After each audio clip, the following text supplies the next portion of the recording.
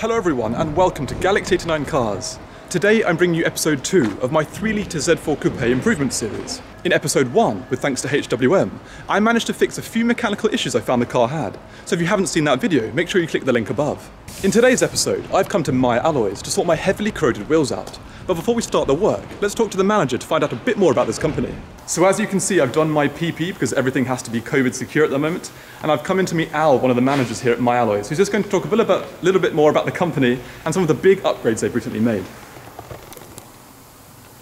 Hi, I'm Alan here at Maya Alloys. We're a family-run business that's been going since about 2008.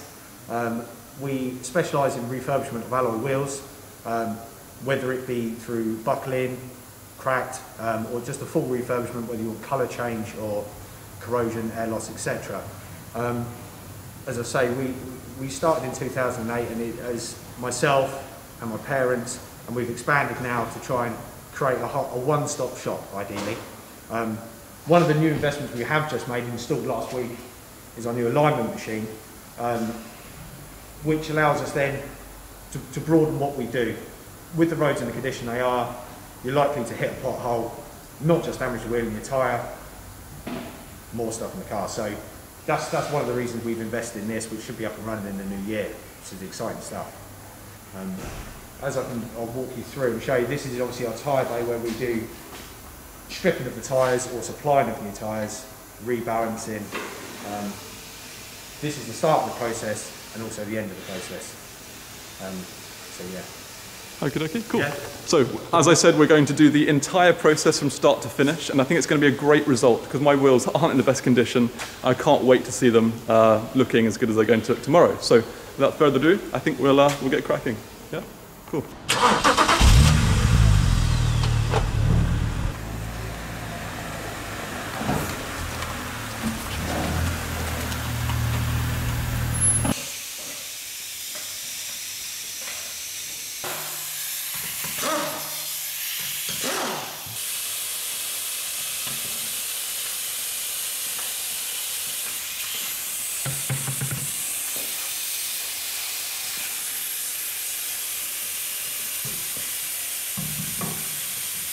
The wheels have now come off the car, so they're now coming into the tyre bay, and what we're going to do is mark the customer's name on the tyre, the position that it was on the car, and also tyre facing the wheel. This should be standard, but some people might have had them fitted incorrectly, so at this point we can say how they're fitted and advise the customer from that point on. We've now let all the air out of the tyres, so now we're ready to take the tyres off, and then we can assess the wheels.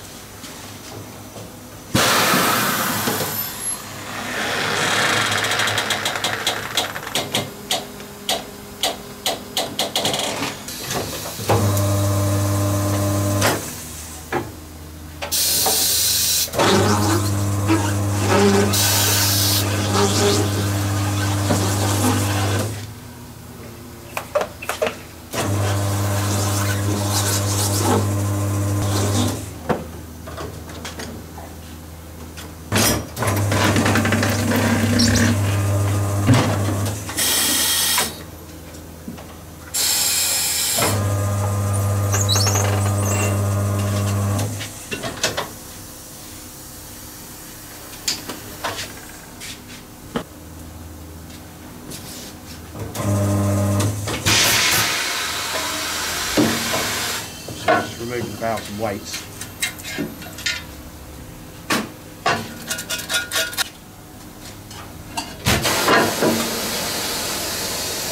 And what we do is we're just going to spin this on the balancer and we'll just check for any buckling. Fingers crossed, no cracks. We'll final check at this point, just then we can advise the customer if necessary, if there is any issues.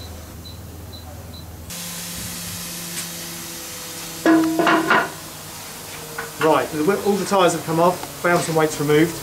We spun them and checked them. We're now going to take them into the stripping area to go into the tank, ready to strip, hopefully in the morning, good to go. Perfect.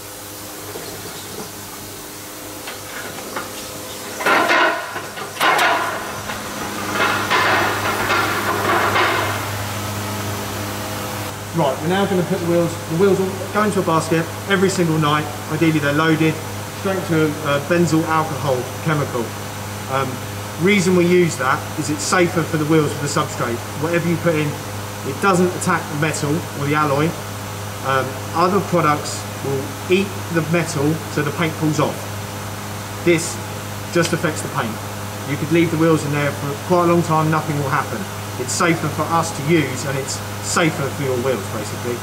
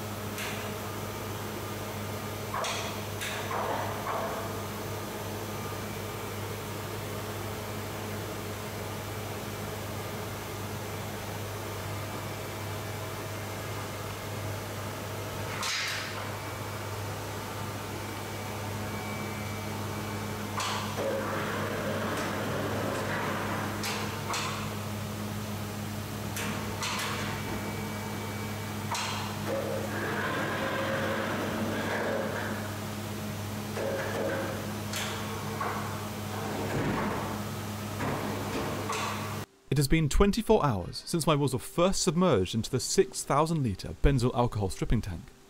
They are submerged for such a long time to allow the chemical to slowly and safely remove the paint and surface corrosion without damaging the wheel itself. And now it's time to continue the process. This machine room is far too loud to talk in, which is why I'm continuing with a voiceover from here. From the stripping tank, the wheels go into a heated parts washer that cleans off any residual chemical, paint and superficial corrosion with heat and an added degreaser. In addition to cleaning, this process exposes the more deep-seated corrosion, of which we can see quite a lot of on my alloys. When this is done, they are left to dry to prepare them for the next stage. After they've dried, they are put onto a rack and taken over to the shop blaster, where they are separated into pairs.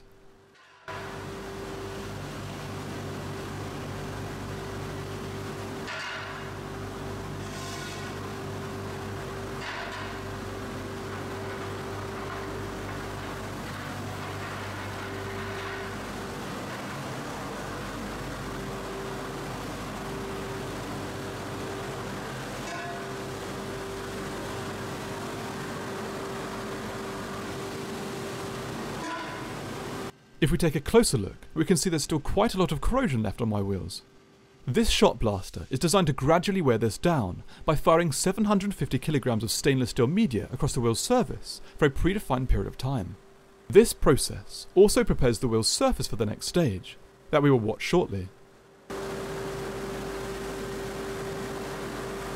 After the second pair are loaded up, they are pushed into the entrance of the shot blaster and then electrically brought into the machine's core.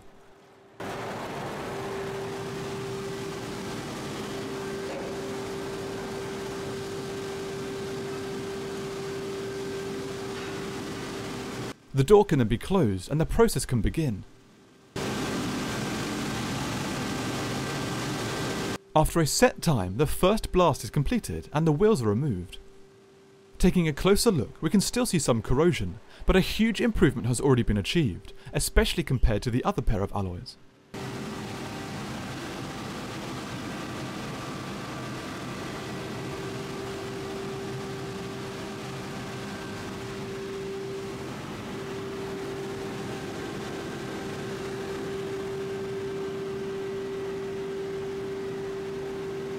The second pair then go in for their first blast, and the first pair gets turned around in preparation for their second blast, to target more of the rim corrosion.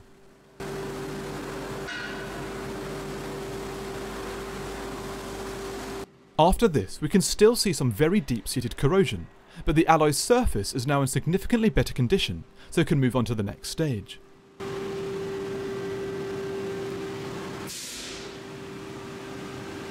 Once shot blasted, the wheels are taken to a final preparation station, where a technician carries out a light surface sand on all of the alloy's faces, to further reduce the deep-seated corrosion, to flatten out any minor imperfections, and to prepare the surface for the final stages in the paint room.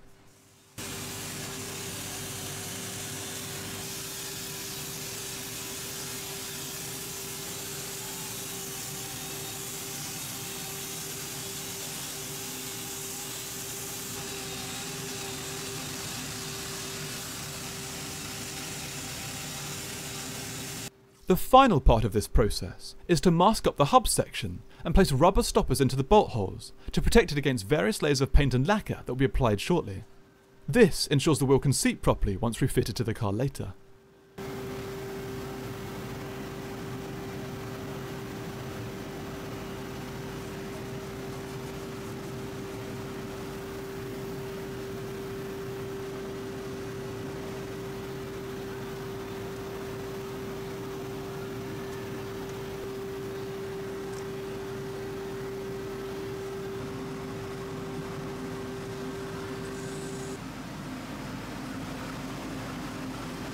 Once finished in the machine room, the wheels are taken into the paint room, where they are first placed on a rack in preparation for spraying.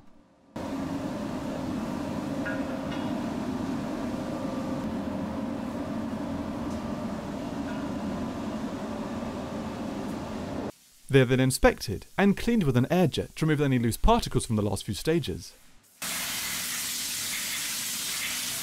After they've been inspected and cleaned, a first powder coat primer is applied to inhibit the formation of more corrosion.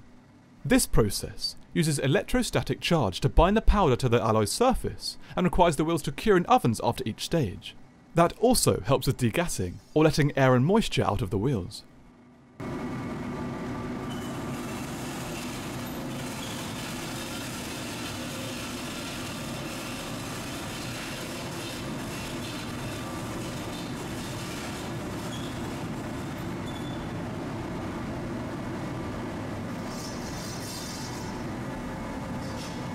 Once the first cure is completed, the wheels are removed with a glossy shine and are allowed to cool before a second layer of primer is applied to further inhibit corrosion.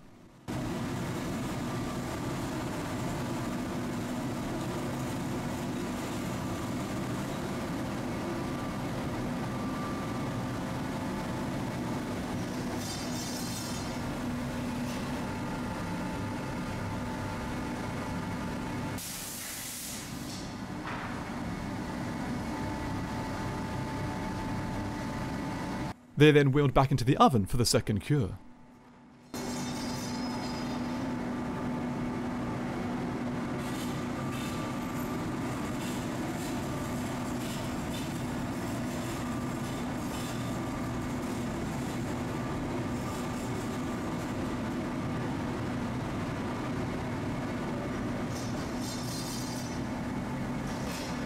When this primer, cure, cool stage is finished, wheels are already looking glossy and so much better than before, but they aren't finished yet.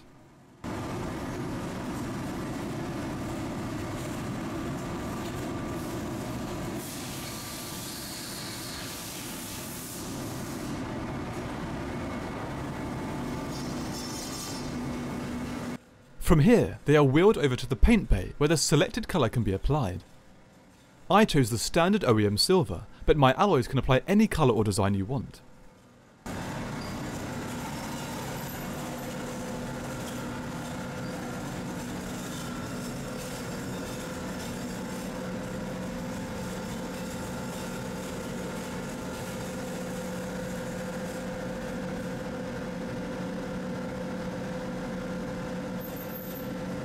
When the wheels have cooled sufficiently, the paint is thoroughly applied to both sides using a spray gun. A process I actually really enjoyed watching, as you can see them transforming right in front of you.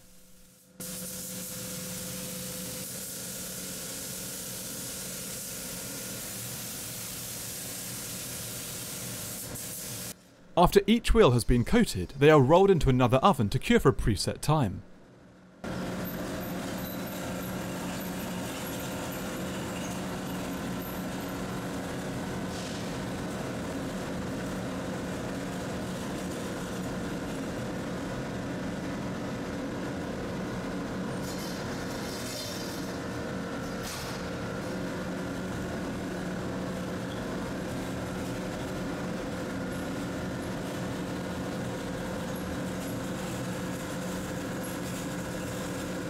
This was the penultimate cure, and after, the wheels are fully inspected for any, even minor issues, and then corrected. With the wheels in near perfect condition, an acrylic lacquer is applied to provide a layer of durable protection and crystal clear finish, despite turning the wheels temporarily white here.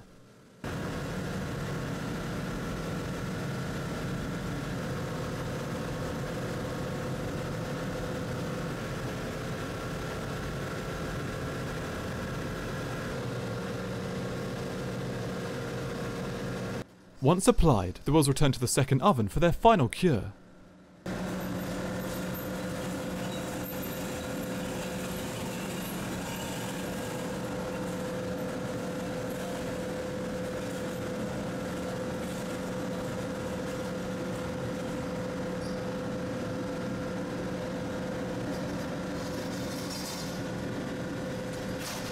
With the final cure complete, the wheels are removed from the oven with a glossy, non-white finish.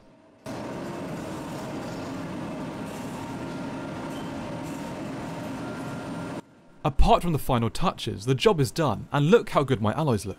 They've been totally transformed. From peeling, corroded and dirty, to rejuvenated, protected and pristine.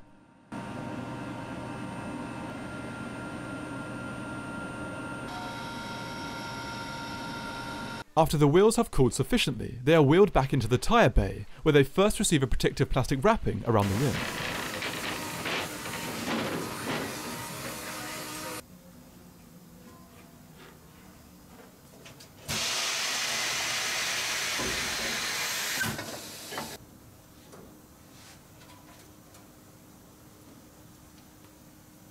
New M badges are then inserted into the awaiting indentation, and new valves are fitted.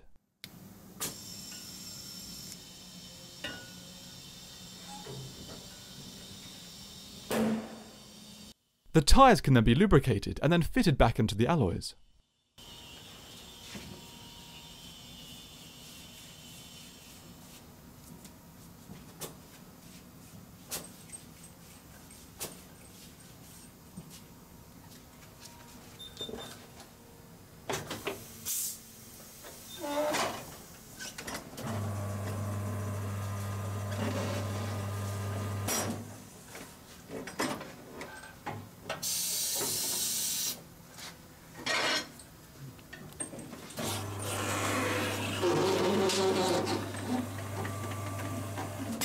When this is done, the protective wrapping is removed and the wheels are placed onto the ground to be reinflated, before the wheel centres receive a final inspection and light sand to ensure they are completely flat.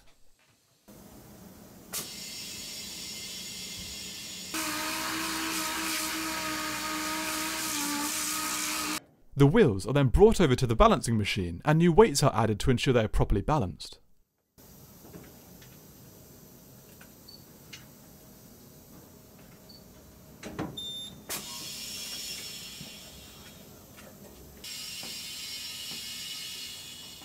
The final touch is then applied, new wheel caps as mine were completely ruined by years of neglect and weathering.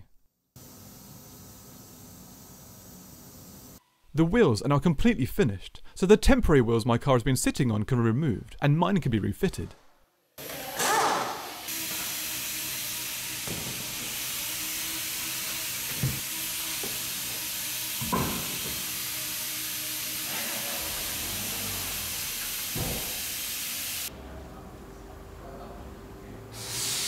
So, after what has been a 2-day process, my wheels are finally finished and looking absolutely amazing, as I have already shown. They're actually now showing off the calipers and the paintwork, but of course I am going to be getting those done soon. So I want to say a huge thank you to all the guys here at My Alloys. They've done a fantastic job. So if you're in the area and you need sort of similar work done, please get in contact with them. They'll be more than happy to help you. So please subscribe for the latest content, and until next time, thanks for watching.